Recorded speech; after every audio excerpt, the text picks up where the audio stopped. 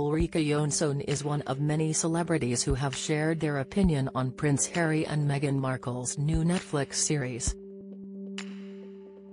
The first 3 episodes dropped on the streaming platform earlier this week, and the remaining 3 will be available to watch next week. In what has been shown so far, the couple talk about their life in the royal family, press intrusion, racism and their relationship. Prince Harry spoke out about the racist undertones and outright racism in the press that has been directed at his wife, particularly in the early stages of their romance. He claimed that the royal family didn't understand why Meghan needed to be protected from the media and paparazzi intrusion. Elaborating, he went on to say that the palace urged them not to say anything in response to stories written about them.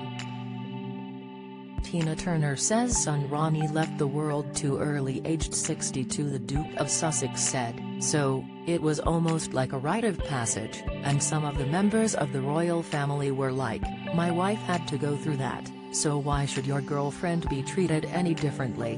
Why should you get special treatment? Why should she be protected?"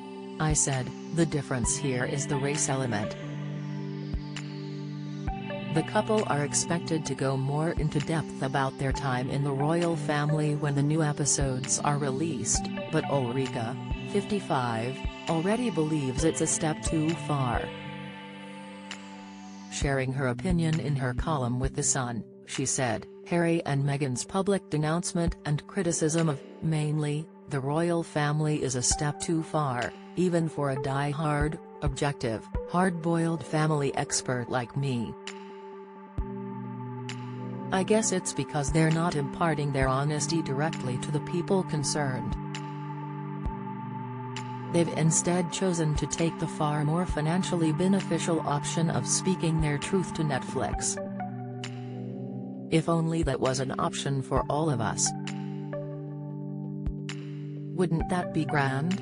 It's not the first time Harry and Meghan have spoken out about his family. Strictly's Anton Dubecca says he wishes career took a different path, revealed Stacey Dooley says she's a moron in hospital gear amid baby arrival. Latest high-to-high actress Ruth Madoc dies aged 79 after accident, RIP. Last year, the couple opened up about why they decided to step down from their senior royal duties in January 2020.